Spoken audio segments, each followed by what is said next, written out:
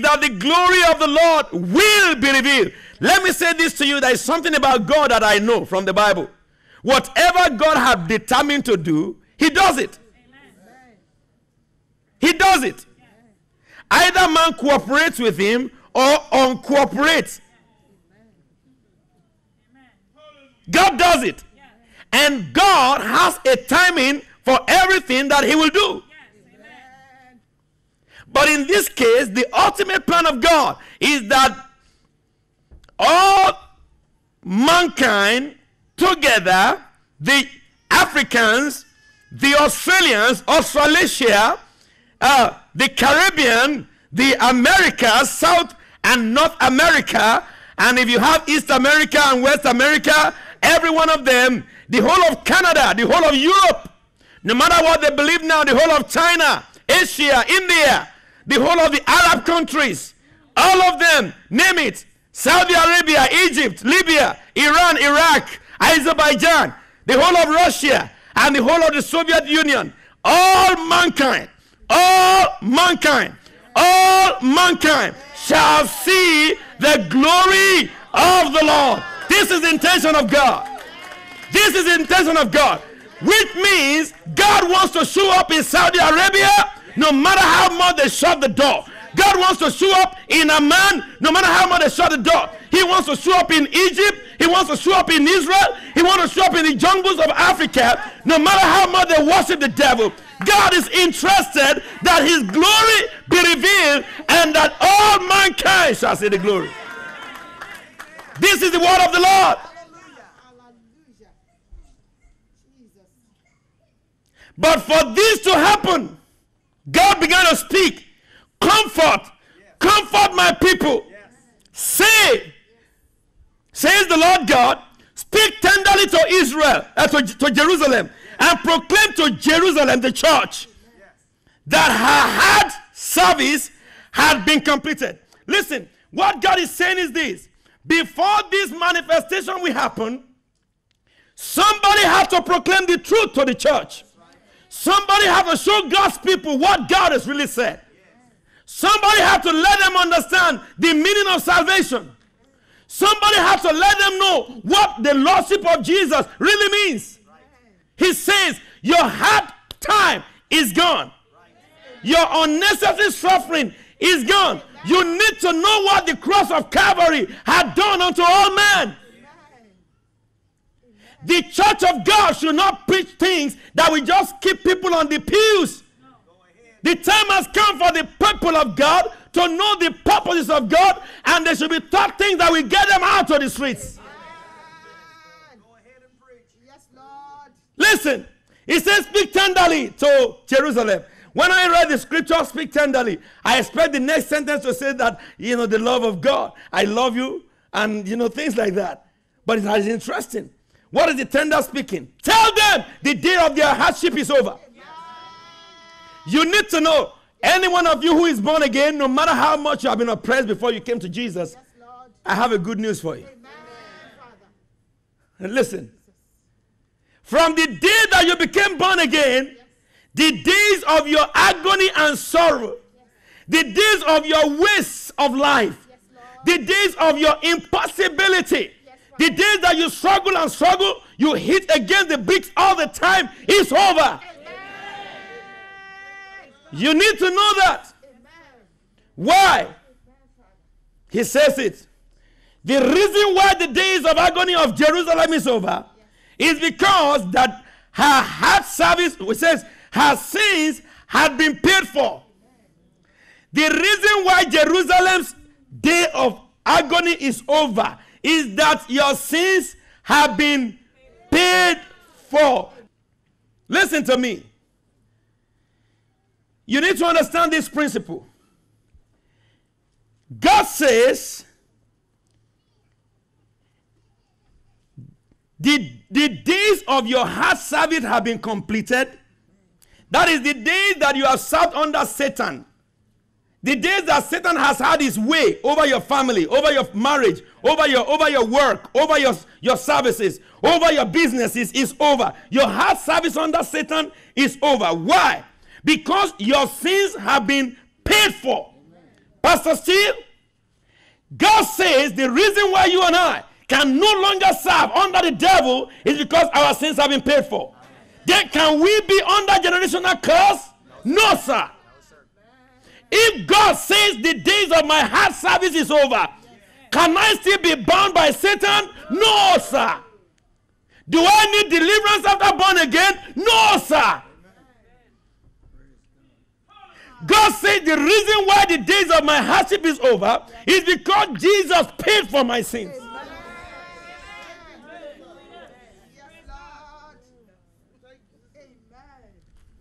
He paid for my sins. Listen to me. Oppression from the devil comes through sin. Devil has no authority over a righteous man. Someone say, what about Job? Let me tell you something. Job was not born in the time of grace. He was born in the time of law. Salvation did not exist in the time of Job.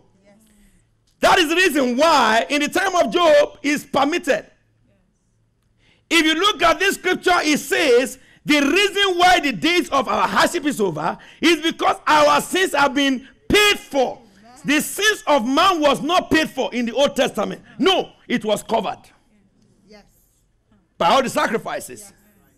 But in the New Testament, when Jesus came to the scene, the Bible said Jesus destroyed principalities and powers. He made a publisher of them. He went to the cross and he nailed them on the cross. Having cancelled every written code that stands against you and I, he nailed them on the cross. He didn't do that for Job. He didn't do that for Moses. He didn't do that in the time of Daniel or David. The Bible says all these patriots, they looked at our days and they rejoiced in God. Someone says when a person is born again, he needs to go through deliverance. He is a liar from the devil. He came from the pits of hell. The Bible says here, chapter 40, speak tenderly to Jerusalem and proclaim to her that her heart service had been completed. The days of her heart service have been completed. That her sins have been paid for.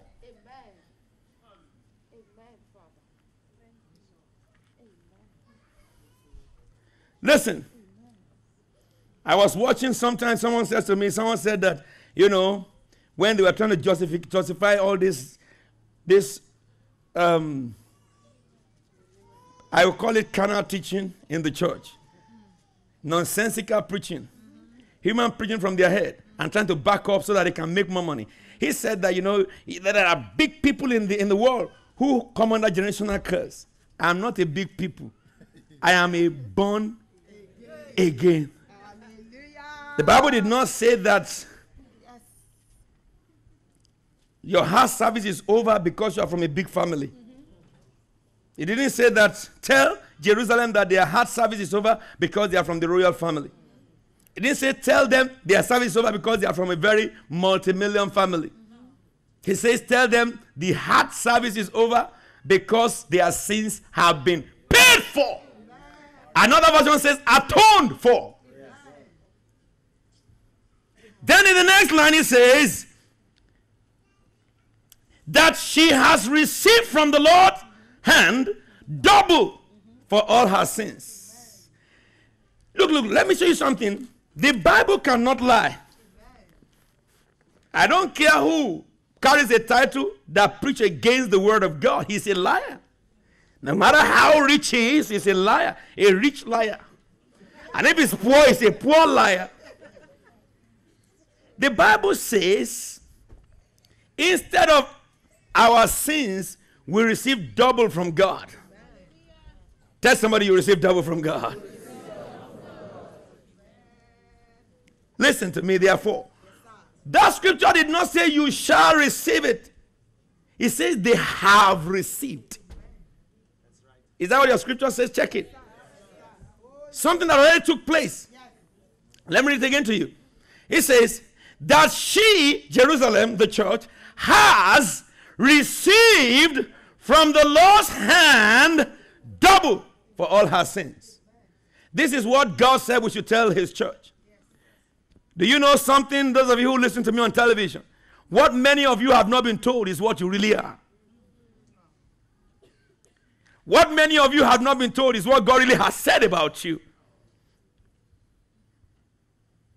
If a girl grew up thinking he's a boy because someone had not told her that, you see, the way you look at a girl, she will never be able to use the potentials of a girl. Listen to me.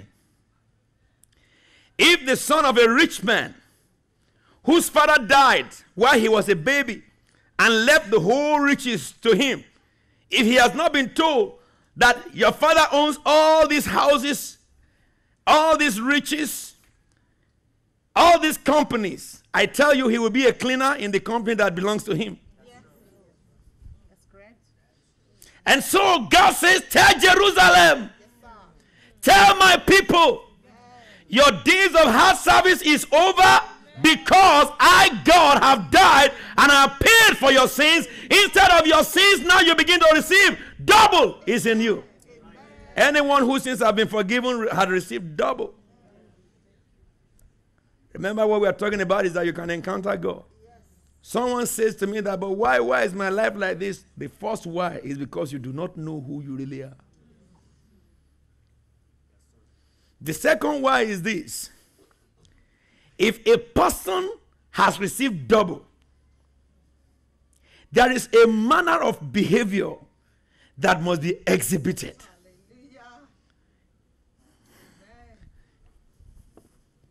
If you are the head and you are begging those under you to please help me carry this pot, you are the manager to manage people.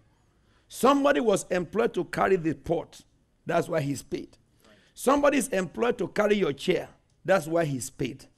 Somebody is employed to remove your shoes from your leg. That's why he's paid. Somebody is employed to dress the table for you to eat. That's why he's paid. Somebody is employed to go to the kitchen and prepare food for you to eat.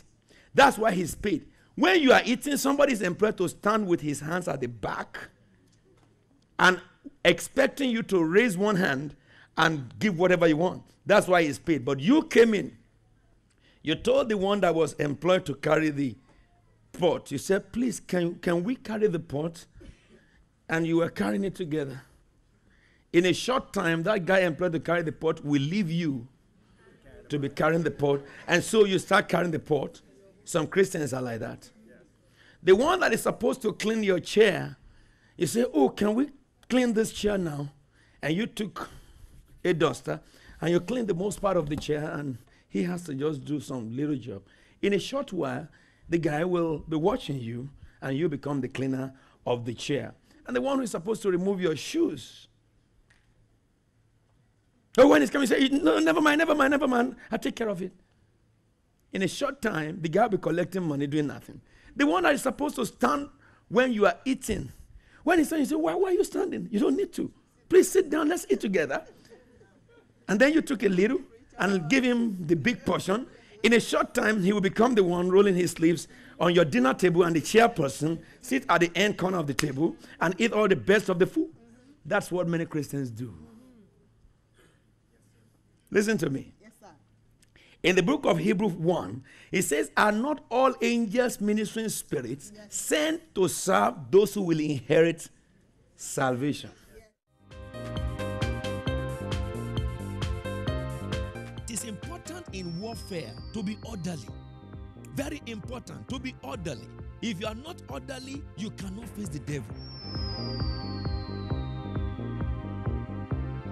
The fullness of God is what love is. You are not full of God, but God is using you. You are not full of God, but God is healing the sick through you, casting out devils through you, and yet you are not full of God.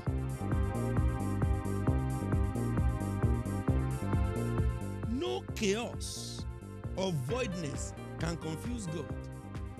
No thick darkness can disbalance him. He has his peace and is always in control.